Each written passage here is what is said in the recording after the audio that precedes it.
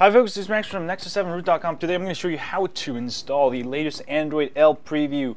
It's basically a developer's version, a preview version of the upcoming Android 5.0 Line Pi, Keyline Pi. This isn't probably recommended for daily driving. Some apps could be broke, so know that. But you can always go back. This will erase everything on your Nexus 7. Also, this is only for the 2013 edition, the one with the back camera. Please do not attempt on the original Nexus 7 here. Before we begin, make a backup of everything. This is actually my daughter's tablet, so I backed up all the apps with data using Titanium Backup, and then I copied the Titanium Backup directory to my computer so I can restore it later, and she'll be able to enjoy her games without reinstalling them all. So let's go ahead and do this. First, go ahead and turn your Nexus 7 off there. Power off, and we're going to go ahead and hold down the volume down and the power button together, put into bootloader mode. Of course, before we begin, well, actually you can do this on a factory Nexus 7 also. It doesn't have to be rooted. Go ahead and hold down the volume down and the power button together until you see the Android figure with belly pointing up. Alright, once you see this, this is the bootloader mode. Go ahead and connect a cable to your computer. Alright, and let's go to your computer. Alright, next you need to download the L preview firmware for Nexus 7. It's called a Razer-LPV79-preview D0DDF8CE.TGZ. Go ahead and unzip it. You can use 7-zip software to unzip it, and you'll get a folder with a bunch of files. Folder called Razer LPV79 preview blah blah blah. Inside you'll find a folder called Razer-LPV79, and you'll find all the files there. You'll also need to download a fastboot.zip right there. Go ahead and download this and unzip this, and you'll get a folder with fastboot with all of these fastboot files. You can use Mac, Windows, or Linux. I'll have all the commands. I'll be showing you with Windows, but I'll show you I'll have all the commands you have to type with Mac or Linux. It's nearly identical. So go ahead and copy all of these files. Go ahead and copy and paste it into the directory with all of the firmware files for the L preview here. So I'm going to go ahead and paste. Alright, and we no longer need this.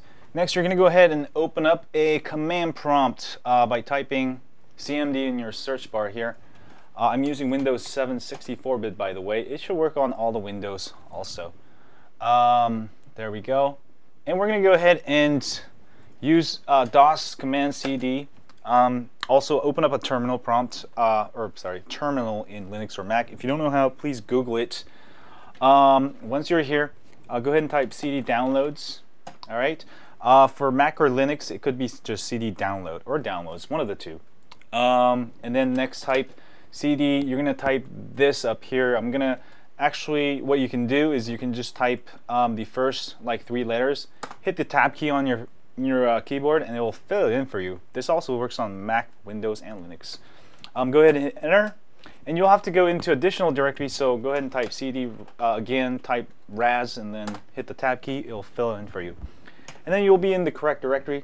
Next, what we're going to do is basically copy and paste these 3 commands in there, and that will flash the L preview. I'm going to go ahead and enter. That will flash the bootloader, the latest L preview bootloader. Go ahead and copy the next command, which is fastboot space reboot-bootloader. Alright, and this will reboot your bootloader. Alright, and next we're going to actually flash the firmware, so go ahead and copy the last line.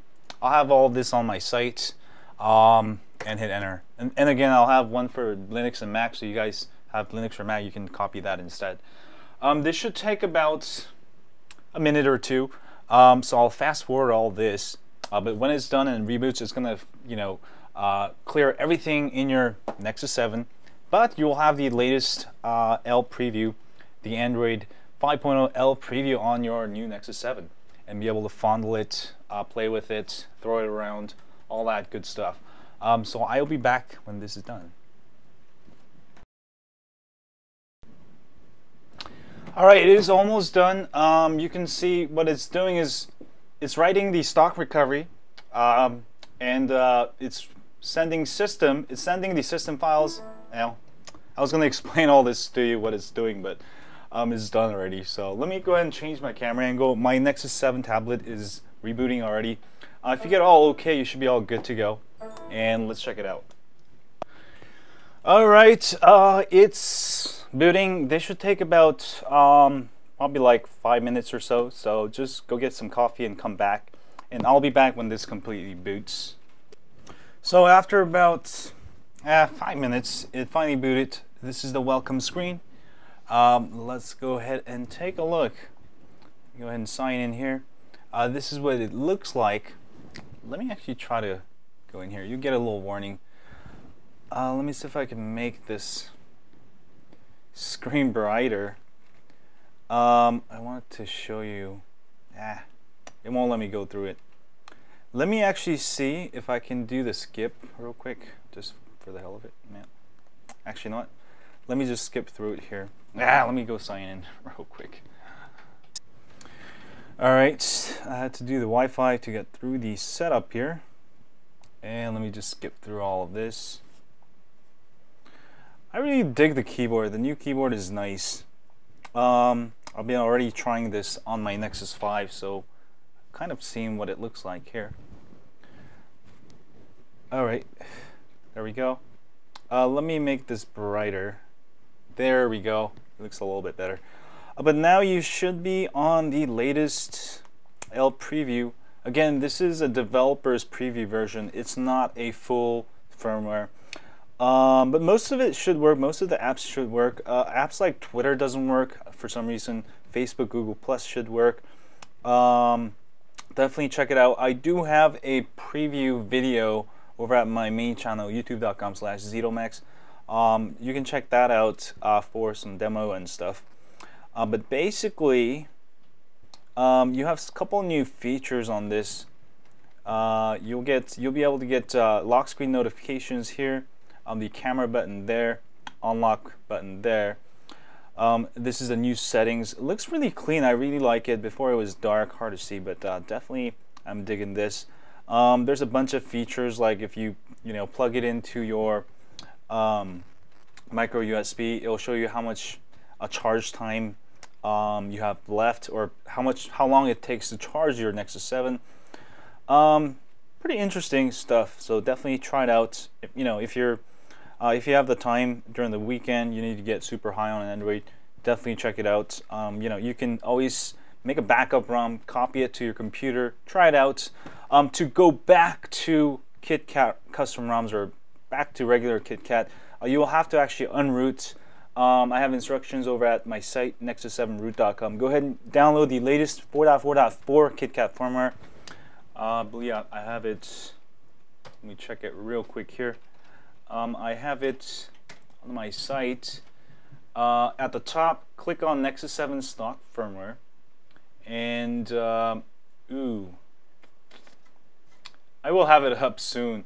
For some reason, I forgot to upload it, but I'm gonna upload that right now. But you should be able to see it by the time you see this video. But I do have the 4.4.3. I'll also upload 4.4.4. You'll have to unroot if you want to go back, because it's using different bootloader. Also, yeah, that's about it, I guess. Just try it. You'll like it. And I will see you guys soon. As always, stay high on Android. Yeah.